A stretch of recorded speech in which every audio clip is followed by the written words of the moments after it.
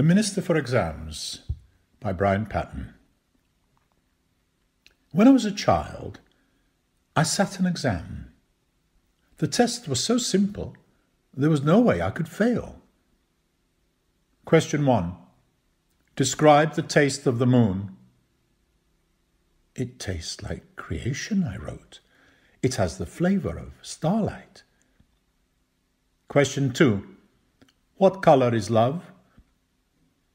Love is the colour of the water a man lost in the desert finds, I wrote.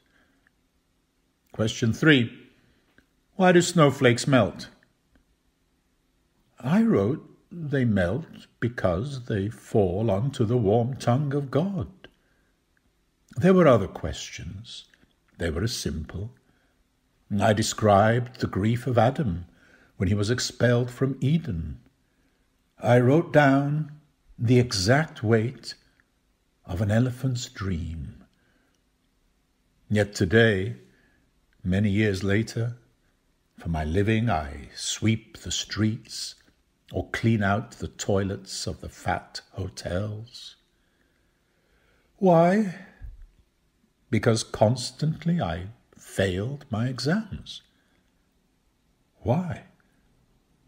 Well, let me set a test. Question 1. How large is a child's imagination? Question 2.